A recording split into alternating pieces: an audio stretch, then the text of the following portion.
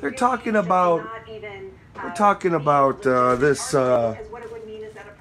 president of the United States saying you have to fight for America or whatever.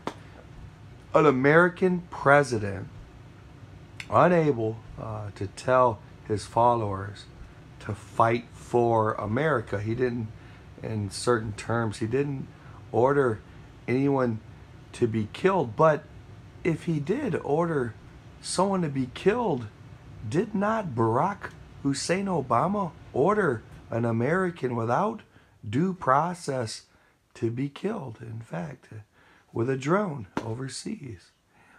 And that's front page. That was in the news for a long time. And see, Obama killed an American, violating the very Constitution he swore to uphold.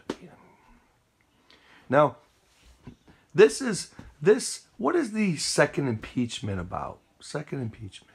Well, he's already been impeached.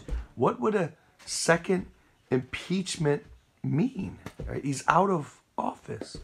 Maybe it's a backdoor thing for treason, right? And who should be wanted for treason?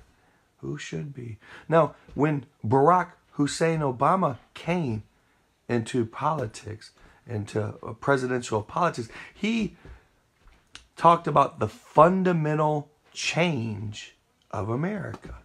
What is a fundamental change of a constitutional republic?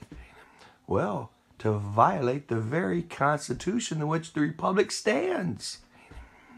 So, as you guys peddle your Goebbels type media and try to point a finger at the speck at your opponent's eye, you better think about taking the telephone pole out of your own eyes.